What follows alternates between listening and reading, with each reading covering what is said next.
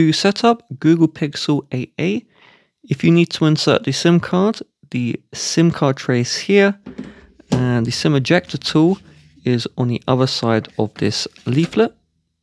Just match the groove of the SIM card with the groove of the SIM card tray, and it should fit in nice and flush.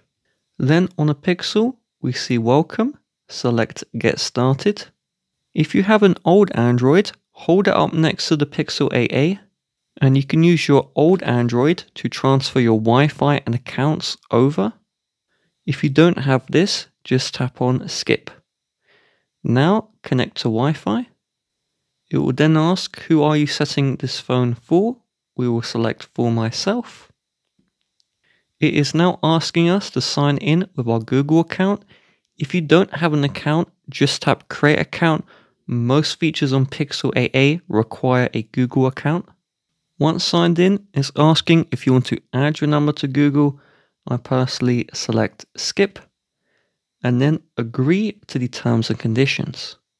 Under Set a PIN, you can choose screen lock options to use a password or a pattern, or you can skip the screen lock, but I would personally recommend setting a PIN. Then we have fingerprint unlock. Scroll all the way down, and if you want the fingerprint to be added, select I agree, and then tap Start. The fingerprint sensor is under the phone, so you just hold where the fingerprint icon is, and then just keep on holding this down. Slightly change the position of your finger each time you do a scan until it's done. You can add multiple fingers or tap Next to continue.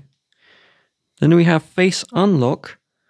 Let's scroll down, and if you want, you can select I agree.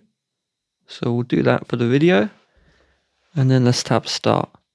So just place your face in the frame of the phone, look up, and then look down. And we have the Copy Apps and Data screen.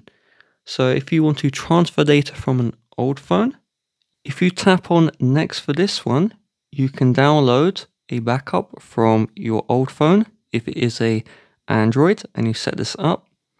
Otherwise, we'll tap Don't Restore. Now we have the Google services. I would recommend you agree to the terms and conditions and then select Accept. We'll tap on Next for the limited warranty.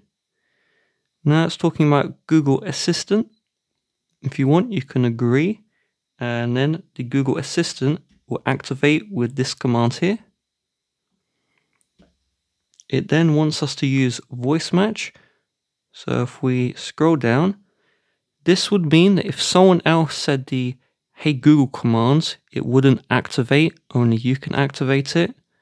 I'm personally going to select no thanks for this, and then access the Google Assistant without unlocking your device. I'm personally going to select skip. Then let's select no thanks for anything else. And to stay up to date, select no thanks. Then there is a basic tutorial on how to use the phone.